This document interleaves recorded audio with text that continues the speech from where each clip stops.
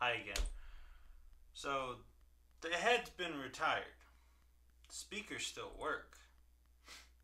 And well, I have the JSX right here. And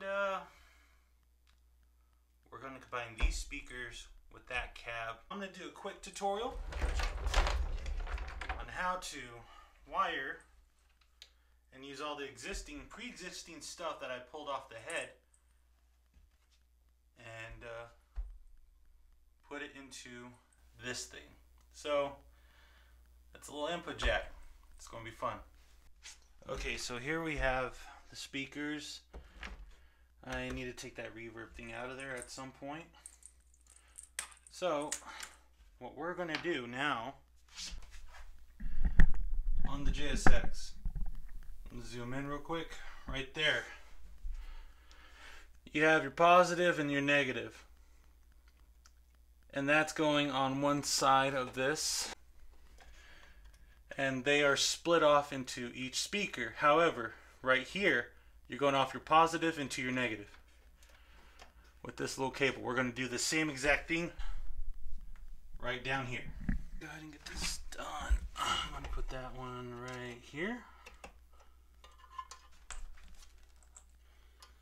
And we're going to find our other side right here.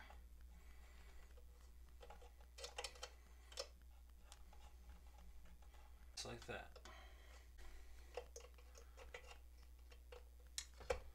Get one connected to our negative on that side. One connected to our positive on this side. Whoa, whoa, whoa, whoa, whoa, whoa, whoa. That is not supposed to happen. Whoa. Gotta be careful. I did not know that that little bead, that's supposed to be welded or stamped properly, and it wasn't. So these things right here can become loose, so be careful when trying to put that on there. I almost messed up. Now we gotta find out which one is the tip. And the way we do that, gotta have a voltmeter. If you don't have a voltmeter, well, then don't do this. Take it to someone who can. So that's your positive right there. I'm gonna go ahead and put this one right here. And I'm gonna take this, I'm gonna touch it to the tip. So we're getting somewhat of a reading. I'm gonna put it to there. We're getting a 1. We're getting a 0. Now let's see what we get when we put them together. Getting a 0. So positive is tip. That's how you tell. How this is going to be wired now is you're going to find your tip, which is this right here. That's your tip and that's your sleeve.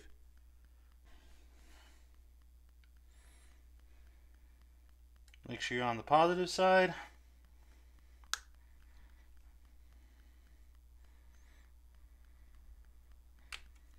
There we go. Then you get your negative side. And I rather do it like this instead of solder, because if I ever wanted to use this for anything else. Alright guys, and now this part. It's an important part. You got to make sure that everything is ohming out okay. So this right here is these two JSX speakers. I'm going to send one to the tip, one to the sleeve. We're reading at 13.3 and 4.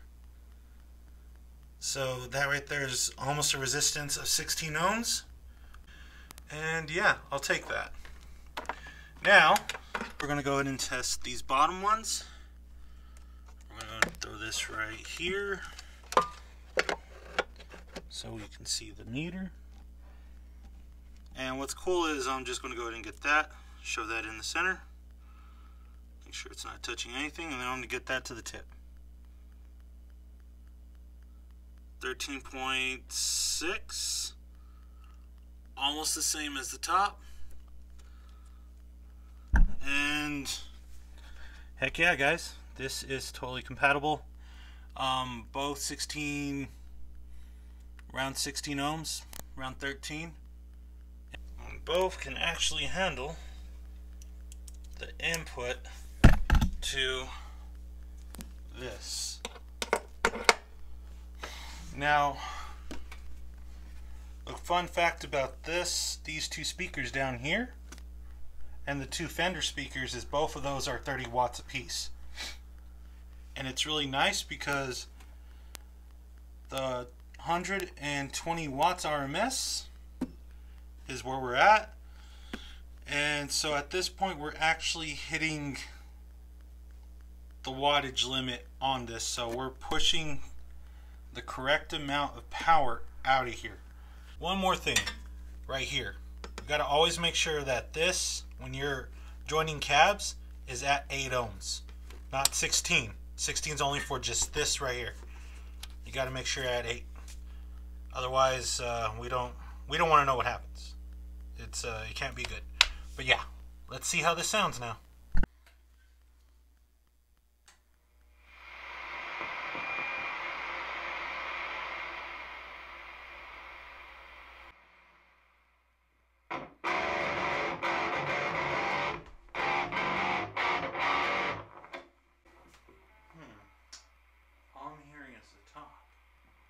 Afraid of that, so now we're going to go ahead and do something different. Throw the amp on the standby. And what we're going to do is actually turn the whole thing off. Wait about 30 seconds. We're going to flip this back over to 16. We're going to pull out the actual speakers from the top and leave the speakers in the bottom going.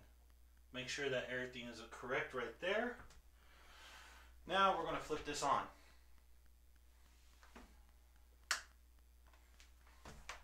We're going to re-rotate it.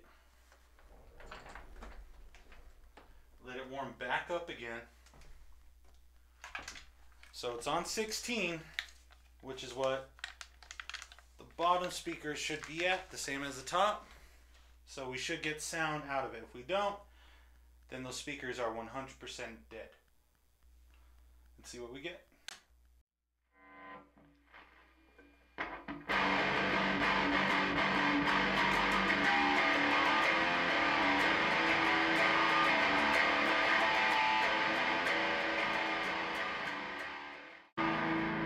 Throw it back on standby now. We're going to plug. We're going to go ahead and switch over to 8. Plug that piece back in, which is these two speakers. Flip this back on.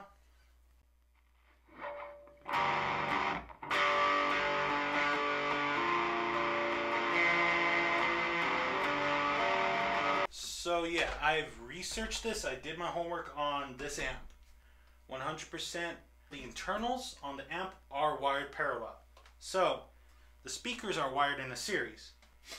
And the only way for this amp to be compatible with these speakers is for these speakers to be wired in a series, but in order for it to have an extended pull, like down into these two speakers, I had to wire those into a series as well. So when you get two series wired speakers and you wire them into parallel, it will work with this amp. So yeah, that's all you need to know, is make sure that your power rating is correct and your ohm rating is correct with the bottom ohm rating.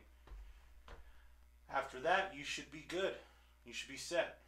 And lucky enough, I was able to utilize these speakers and make it work.